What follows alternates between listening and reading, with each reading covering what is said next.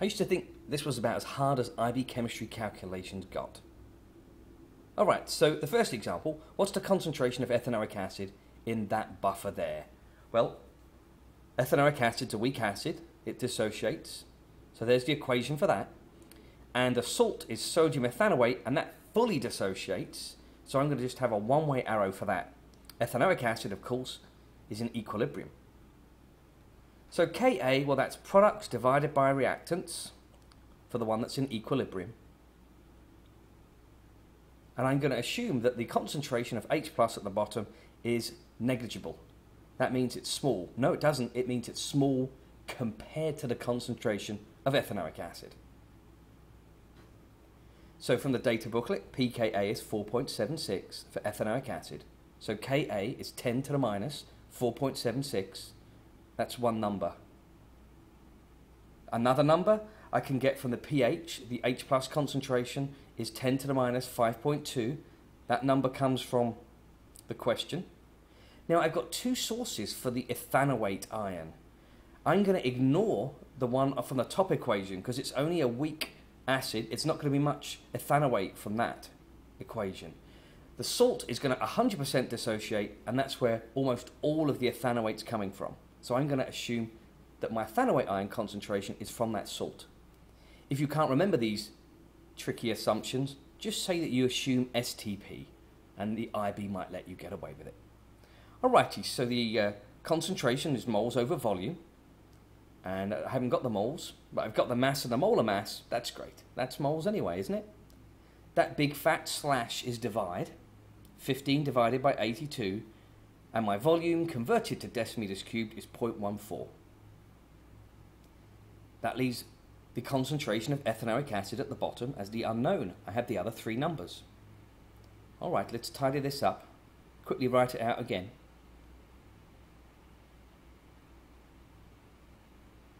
And so by using simple algebra, and I'm ignoring sig-fig rules here, oof, that'll take me forever to do all those, I get 0.474 molar as my answer for ethanoic acid. Next question. So this one is about a basic buffer. So let's write out the Kb equation. And I'm going to assume the OH minus concentration is negligible compared to the ammonium hydroxide concentration, which means I'm going to ignore it by erasing it, just like this. Easy. So now, the ammonium ion is produced by the salt of the weak base, and we're going to assume negligible from the weak base. And my ammonium hydroxide, well, that's going to give me the number at the bottom. Essentially, the number at the bottom is the number on the bottle, normally.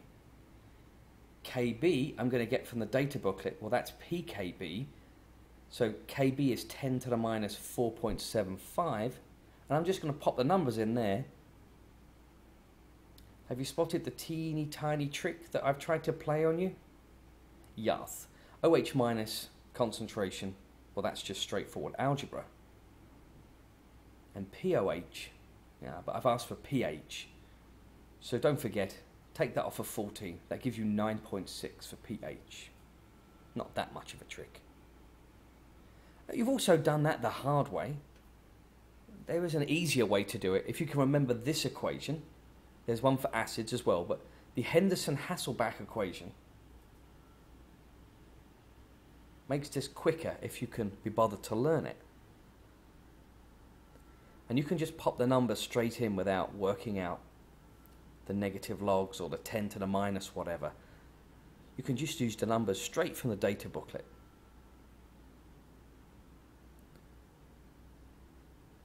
And that gives me POH again.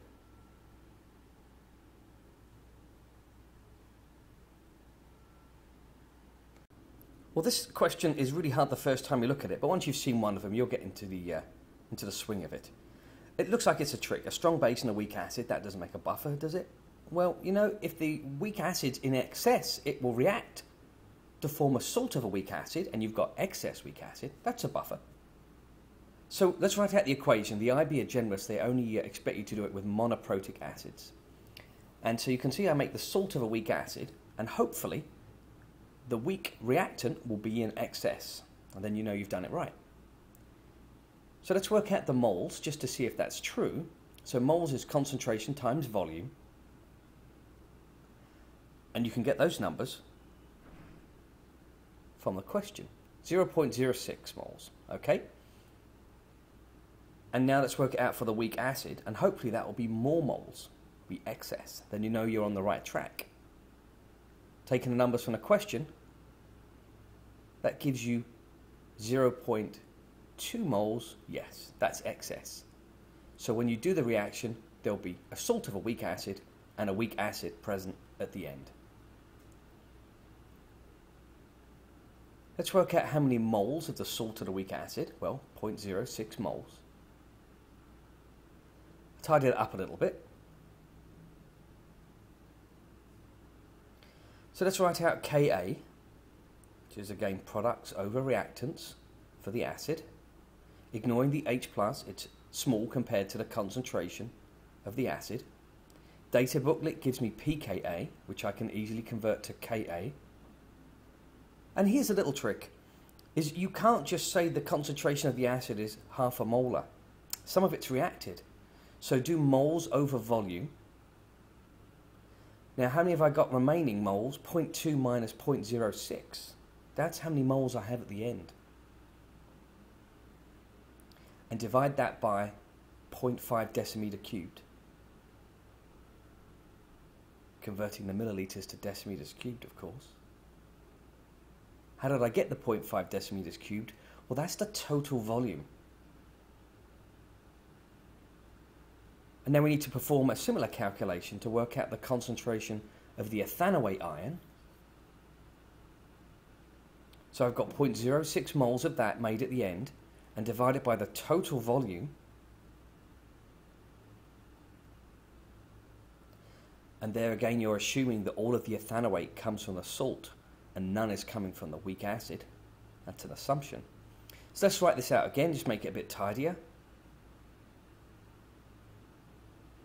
So pKa turned into Ka.